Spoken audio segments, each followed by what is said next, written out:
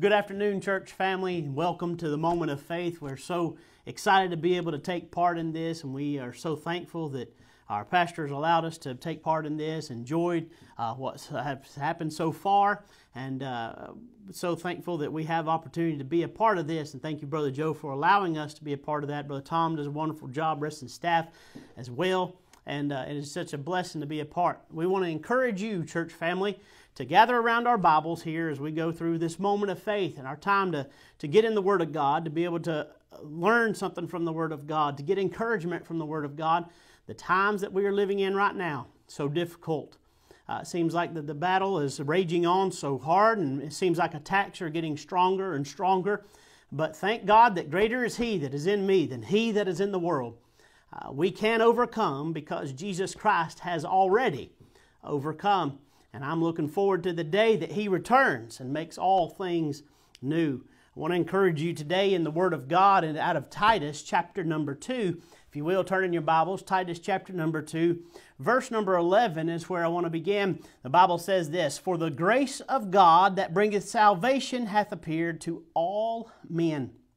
Verse 12, teaching us that denying ungodliness and worldly lusts, we should live soberly, righteously, godly in this present world, looking for that blessed hope and glorious appearing of the great God and our Savior, Jesus Christ.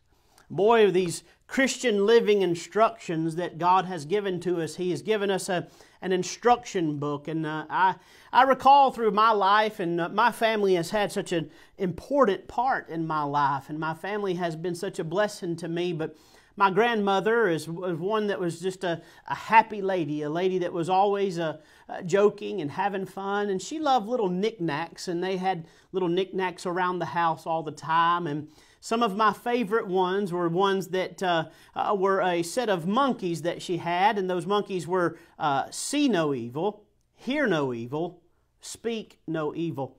And of course they had their coordinating hands over their eyes and over their mouth and over their ears. And boy, what wonderful instruction that is for us even during this time and in this age.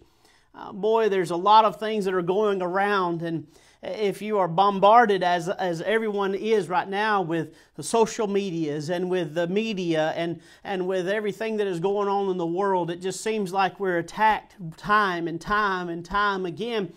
But then, boy, if we could take that little bit of thought that those little trinkets would teach us to, boy, if we look at no evil and we hear no evil and we speak no evil, there are things that we need to be looking forward to and looking for.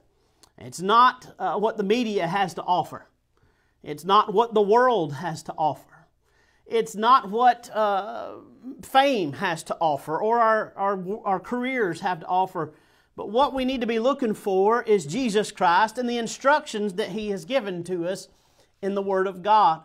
And boy, as we see this and these Christian living instructions is how I look at these, and we look at it in Titus chapter number 2, we look at some things that we have. I'll be honest with you, the Bible gives us the fact that Jesus Christ was tempted in all points, and there's different times, and a lot of people say, well, we're living in different times, but sin has not changed, and we have not invented anything new under the sun.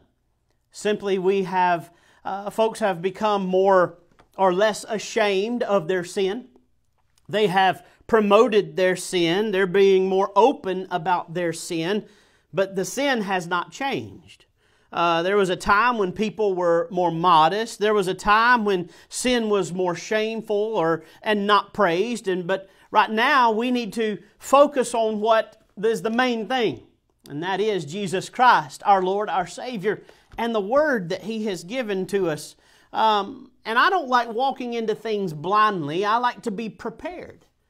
And God has given us the Word of God that we can be prepared for the life that God has for us and the instructions that He's given to us. And in verse number 12 in Titus chapter number 2, the Bible says this, teaching us that denying ungodliness and worldly lust, we should live soberly, righteously, and godly in this present world. We need to deny ungodliness. We need to deny worldly lust. We need to look out for what Satan is setting before us. Satan's snares are very real.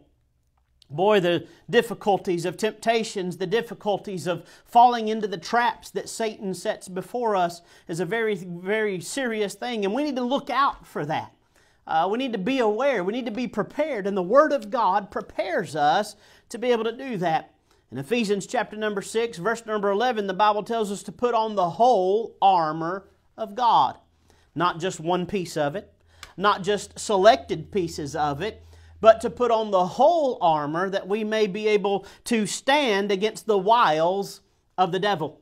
That means that the wiles of the devil means that he is attacking us. He's setting traps before us. He is trying to set things, that evil that is out there, and Satan knows just how to set the trap for you and to make it luring and to make it look as if it is just what you need. But folks, I'm here to tell you that Satan is setting those traps, and we need to look out for what he has set before us. Well, those strong temptations that we've been set before us, there's very strong temptations. Now I can say, if anyone's ever been on a diet, you understand this, that desserts spells stressed backwards. Boy, when you look at those desserts and it's not what you need to eat right now, and boy, you look at those desserts and it feels like they're just calling you, and you begin to get stressed out. Boy, sometimes those temptations that the devil sets before us, and it looks luring, it looks alluring, it looks like it's just the great thing that we need, but sin will take us and it'll trap us, and it'll take us into places that we don't want to go and we don't need to go into. And Jesus Christ and God Almighty is trying to provide a way. 1 Corinthians 10:13 tells us that He sets a way of escape for us from those temptations and from those trials and those traps that Satan sets before us.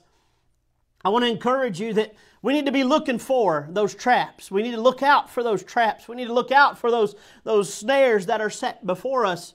But we also need to be well aware of, where is our exit strategy? Where is the exit that we have? And be aware of that. But not only do we need to look out, but we need to also look right. Boy, the Bible also goes on and says, live soberly and righteously and godly in this present world. Just because the world is in the condition that it is in doesn't mean that we can live any way we want to. We can't say, as the world says, do unto them before they do unto us. No, do unto them as we would have them do unto us. We need to love them. We need to continue. We need to look right. We need to look soberly, righteously, godly, even in this present world. Where there are a lot of things that are going on in this world, liberalism and there's legalism, but there is a liberty in Jesus Christ. We don't need legalism and we don't need liberalism anymore. What we need is the liberty in Jesus Christ. Galatians 5:1 says, stand fast therefore in the liberty therewith Christ hath made us free, and be not entangled again with the yoke of bondage. Boy, we need to look out for what the devil set before us. We need to look right for what Jesus Christ would have us to go. But my favorite is found in verse number 13. Look with me. We need to be looking up. Looking for that blessed hope and glorious appearing of the great God and our Savior, Jesus Christ. Church, we are not as those that have no hope. Thank God that we have a hope through Jesus Christ. We have a hope because Jesus Christ died on a cross. We have a hope because Jesus Christ rose again on the third day.